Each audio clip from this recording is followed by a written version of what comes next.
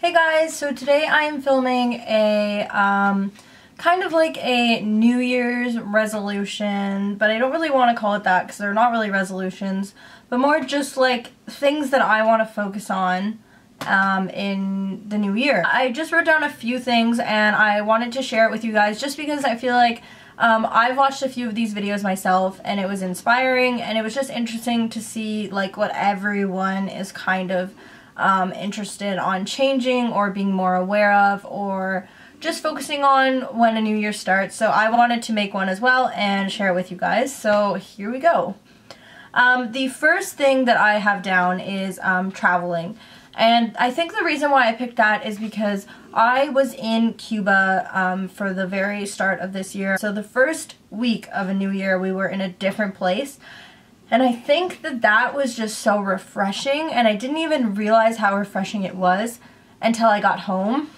We just realized that to start the new year in a new place was like so cool, and we've never done anything like that before. So traveling on that trip and just doing that trip really like set me in a traveling mindset, I guess you could say. A specific wish or like goal that I want to say that I did in 2016 is go on this exchange program with my school. So what it is it's not really like a regular exchange where like someone from a different place comes to your school and you go to their school. It's this campus and you get to go on field trips to other places in Europe. And it's a very different way of learning. You're learning in smaller groups and every course that you take has a trip. So sometimes it's a trip on campus, but there's a few where you go to like Paris and Scotland and Berlin. So if I could do that this year, that would be so amazing. The next thing that I want to do this year is save my money.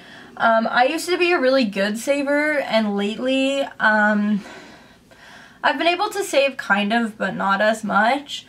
And not like as well as I did before, so I just want to focus on saving for things, and I think having things in mind that I want to do this year will really help me do that, because when you're saving for like something instead of just like putting money away for like no reason, even though the reason may just be to like have a savings account, which is awesome, don't get me wrong, but I think it's easier to save for something and then use that money and go and do that something that you've been working so hard to save for. Is so awesome. So I really want to save money this year so that I can do that exchange program. I can do other trips that I want to do. Like at some point in this year I really want to go to California. I wanted to go to California for so long. Well, like the past few years, but that's kind of a long time. I don't know, I just want to like actually plan that with a group of friends, or maybe if it works out just one person, but I really want to go to California and just explore all the places there because it looks like such a beautiful place.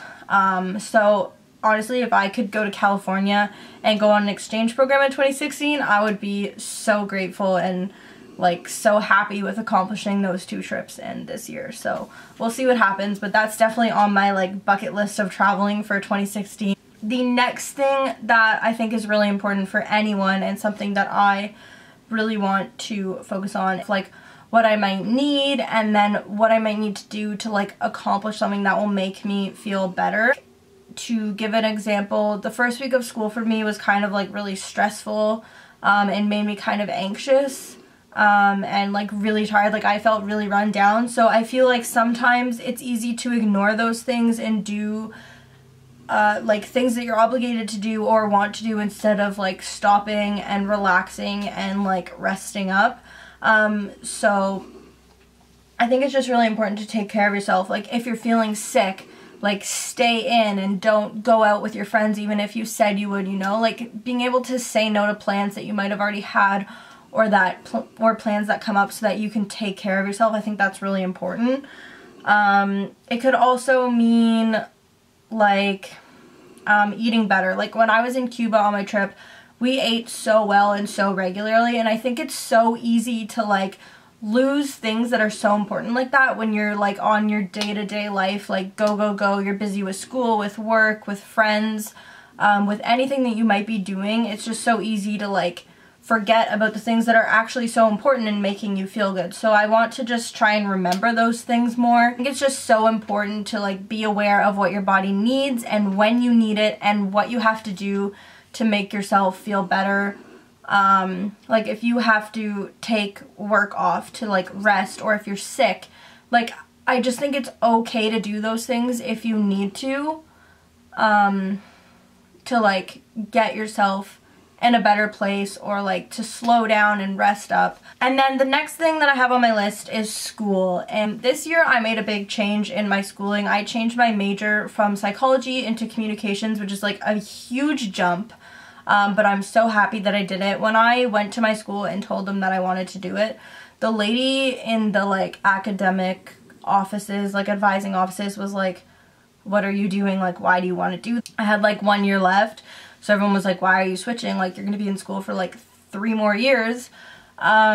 And I just like stuck to it, and I was like, no, like I'm not happy in this program. I want to be in this program, and I want to finish with a communications degree and not a psychology degree, because I know in the long run it will just mean so much more to me and make me so much happy that I listened to myself. I just really want to focus on my school this year and like until I'm done it, and really make it important. And I think why I want to is because I'm actually excited about what I'm learning, and I like my programs and my classes. And I think that's so important. When you like something, you actually want to do well at it. And you don't want to like come out of it and being like, yeah, I took that, but like I don't really remember anything I learned. So I just really want to make school a bigger priority than I have before this year, because it really is important to like absorb as much as you can and do as much as you can with your schooling to be able to just come out of there a wiser, more educated person. So school is on my list for sure. So the next like goal or wish, I guess, or like focus that I have of 2016 is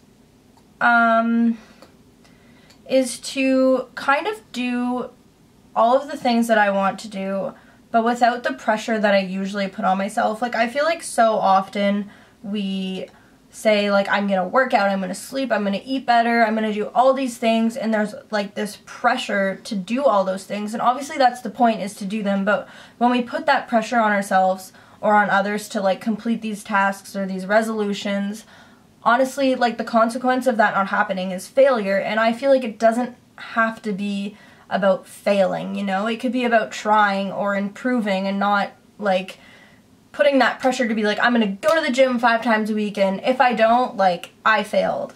I feel like it's really important to just be more forgiving in the resolutions or the goals that we pick for a new year or a new month or a new week or any type of like new start and new change that we're going to launch ourselves into. Do things with intention more, but don't let that pressure of like completing everything at a certain time or like in a certain way discourage you, because I feel like when we put that pressure on ourselves, it can be so discouraging.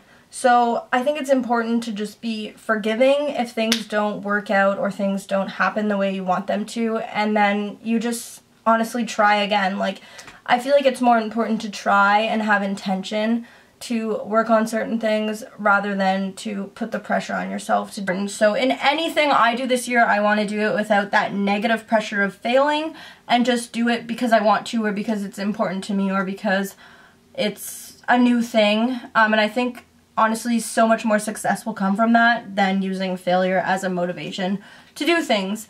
So I'm sorry that I have to cut this short, but my camera's flashing at me and I don't have my charger, so if it dies, I'm screwed. But I hope this video wasn't really all over the place. I'm really out of breath because I feel like I just talked so much. But I am going to say that that's the end. So all of those things are important to me this year. Maybe some of them are important to you as well. You can leave in the comments what your 2016 focuses or wishes or anything that you think you want to have happen or achieve in 2016 in the comments. Make sure to give this video a thumbs up and subscribe if you enjoyed, and thank you so much for watching. I really do appreciate it. So if you like what you see, subscribe and you'll see more videos from me. So bye guys!